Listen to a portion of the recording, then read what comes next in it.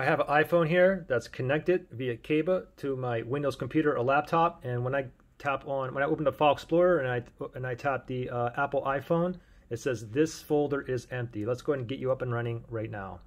So first thing is, let's go ahead and unplug it. Unplug your phone. Now what you want to do is go directly into your settings.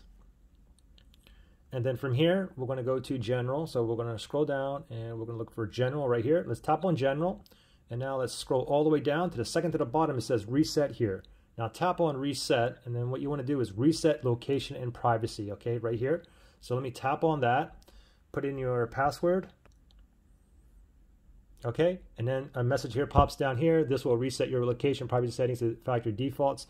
Tap on Reset Settings right there. Okay, there you go, done. Now go ahead and grab your charging cable that's already connected to your computer, and we're going to plug this in into your iPhone here. Now this message right here should pop up right away. Trust this computer.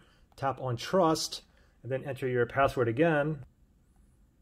Okay, now let's put this to the side, and let me cancel out of this right here.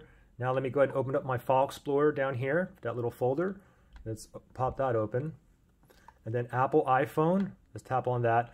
And now, okay, so it should have popped up, but it doesn't. It says this folder is still empty. Now I know it says Apple iPhone, so all I got to do is wait. You might have to wait 10 seconds, 30 seconds, 1 minute, 30 minutes. Sometimes I had to wait like an hour, okay? So let's just wait here, okay?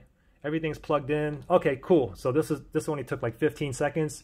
Internal storage, I can double click on that, DCIM, and you can see all my photos, my folders here with tons of photos and videos. Okay, this is like, I mean, over 100 gigs.